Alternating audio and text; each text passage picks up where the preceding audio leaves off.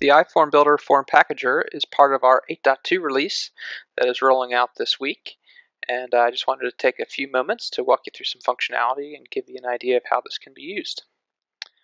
Underneath the Forms menu, you'll find a new link which is called Package Builder, and this is the page that loads after you've clicked on the Package Builder link. We're going to go ahead and just give our package a name, new estimate, and add in a description which basically says estimate forms for flooring. And I'm just going to scroll down and show you that there's a list of all the forms that I've created in my account, and I'm looking for one that's called new job estimate. And this is a set of forms that I put together basically to calculate materials and cost estimate for the flooring industry.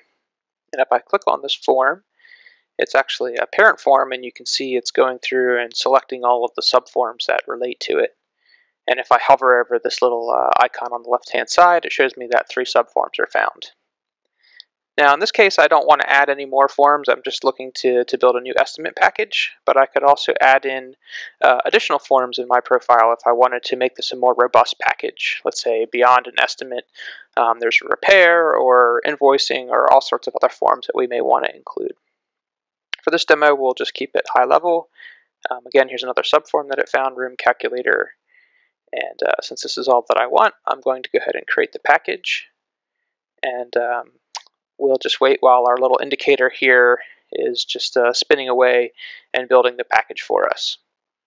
And now while this is working, I'll just take a minute to kind of tell you that this is actually all running against the iForm Builder APIs. So this technology that we've built is actually going against the same API requests that are available to all of our users. So if you're so inclined, you could actually build your own form packager variation or something similar because we're not using anything internal. This is actually everything used in this form packager application is available to the public. Okay, so now you can see that our package is done, and I can actually download this file to my machine. So now my new estimate package has been downloaded. Let's go ahead and switch over to a new account and show you the import side.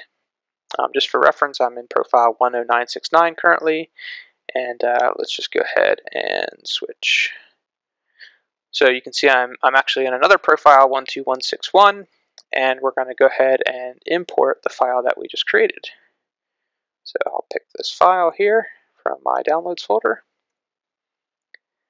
And I'm going to, in this case, not choose skip, but keep both because I think I might have imported this one already. And I want to show you what this looks like after it's all done. So we choose our file, we pick our conflict mode, and click the import button. So again, we're going to see our little progress indicator here on the left-hand side go through the import process. Depending on how many forms that you've included, the option list, or any lookup data that might be part of your package, your export and import times will vary. It's really not based on file size, it's the type of resources that you're bringing in. So in this case, you can see our import is all complete, and we actually have a build log of all the things that we've created in this, this other profile here. So there's actually 4 forms, all the elements that go in those forms, the different options and option lists, and we had also an email report and 2 HTTP callbacks. Just to give you a quick idea here, if I go to form assignment, and just search for new. Oh, that's probably not the best thing to search for in this profile, but new job estimate. And if I go take a look at the form assignments, this is actually including from the package that I created all of the email alerts and any post data settings that I might have had set up. Just wanted to show you that because it was visible as part of the build logs. This information is copied across as well. It just takes a little while to load this page, but you can see the email addresses have been included.